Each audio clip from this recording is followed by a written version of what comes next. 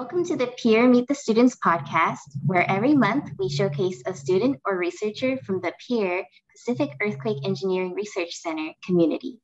My name is Crystal, and I'm here with Laura. We're both from the Peer Student Committee. And today we're joined by James Gordon. James Gordon is a graduate student at Oregon State University pursuing a Master's of Science in Structural Engineering. His research focuses on simulating the behavior of steel frame structures exposed to fire. He's working on developing modeling techniques in open seas and benchmarking those techniques against experimental tests performed at the National Institute of Standards and Technology NIST. Before studying at Oregon State University, James attended Oklahoma State University, where he was involved with research focusing on the behavior of slip-critical steel connections. Welcome, James. Thanks for joining us. Yeah, of course. Thanks for having me. We'd like to start out with a few short, fun questions. The first question is, if you could have a superpower to boost your research, what would it be? I think I'd have to say the superpower of not needing sleep. I'd say time is the biggest constraint. So having more of that to do some research and do things would be nice. The next question is, what has been your favorite moment in grad school so far? So last year, when everything was shut down, I would go on these hikes, and when I got to my destination, I would sit down and work a little bit just to kind of relax, but still be productive. And one time, another grad student in my group went with me, and we woke up real early and did this hike, and we watched the sunrise and just like graded papers and stuff. And that was just very memorable and very nice. What hobbies do you enjoy?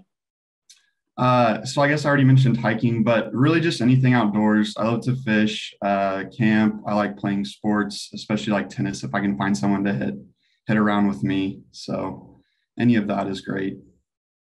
The next question is, do you have any morning or nightly routines? Yeah, I sort of have a morning routine. Whenever I wake up, I go make myself breakfast and some hot tea. And I just like write down a list of everything I have to do that day just to keep me on track. And I don't know, I've been doing that probably since grad school, but I don't know, hopefully it sticks. Which course have you enjoyed the most in school? I'd say that's a toss-up between seismic design and advanced steel design. Probably because, I don't know, I think it's really fun to think about load path in a structure, and both of those courses kind of hit that in similar but different ways. So in advanced steel design, we looked a lot at connections and kind of the load path in those, and then seismic design, looking at lateral force resisting systems. And both those classes were pretty fun. Thanks for answering all the fun questions. Now we're going to go ahead and move on to the academic career questions. So the first question is, what made you interested in earthquake engineering? I would say really what sparked my interest initially was I felt an earthquake in Oklahoma a couple years ago, and I got really nervous that my apartment building was going to like fall down or something. So then when we started studying like those topics in class, I would like paid extra attention to them and just kind of started learning more and more. And then eventually my senior year of undergrad, I took structural dynamics and a foundations class, and I did a project on base isolation. And I think that's when I really said, like, this is something really cool that I want to continue to learn about and hopefully do as a career. So that's where it started. The next question is, what are your research objectives? So my main research objective is to show that open seas can be used to simulate the behavior of structures in fire. And so that's important because open seas is open source, and it takes a lot less time to run a simulation in open seas versus other finite element programs that are used in industry right now. And also open seas is already popular in the earthquake engineering community. So we're hoping that by showing that open seas can do fire simulations and kind of showing how that can be done, will lower the barrier for engineers to simulate post-earthquake fires and fire-only scenarios. Thank you. So the next question is, what are your career goals? That's kind of a hard question. I really want to do a little bit of everything, but I would say I have like some broader career goals.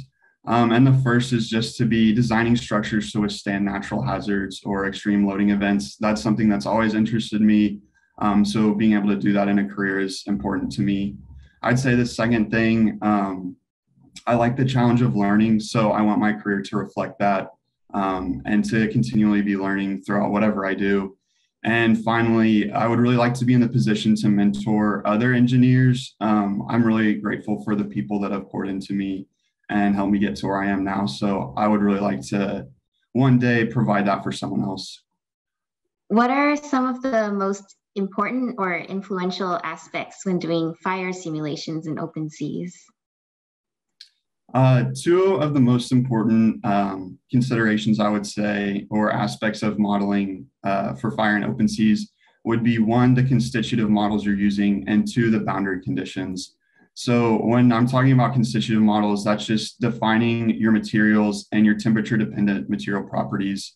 I think a good way to think about that is, unlike an earthquake where you have your loads that are changing with time, in a fire simulation, your gravity loads are constant, but as the temperature changes with time, your material properties are changing with time, and that's going to affect the resistance of your structure. So just making sure that you're updating those material properties correctly as the temperature changes is really important to getting accurate results from your fire simulation. And then the second thing I said was boundary conditions. So if you think about it, when a steel beam heats up, it wants to expand, and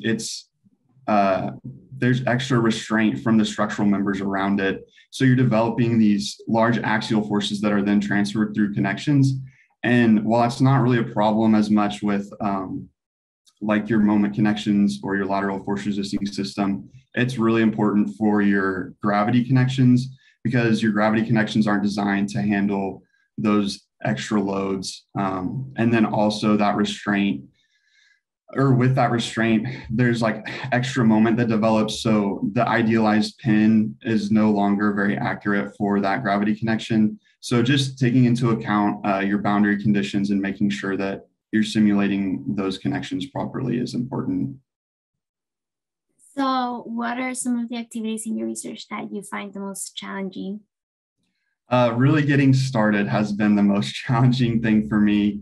When I started this project, I did not have a lot of experience with OpenSeas or just coding at that level in general.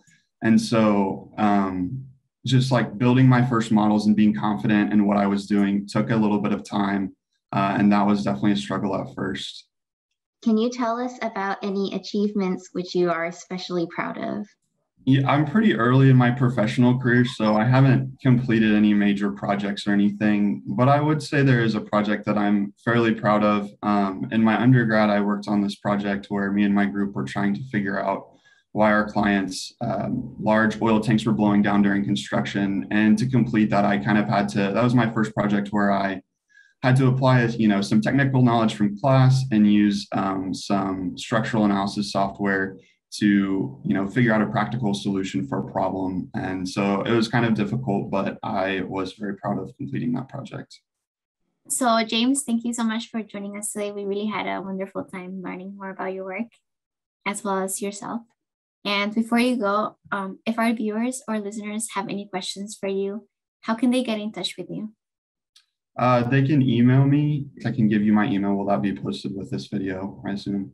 Yeah. So, by email. Great. So this concludes our monthly spotlight for the Meet the Peer student series. See you in the next one.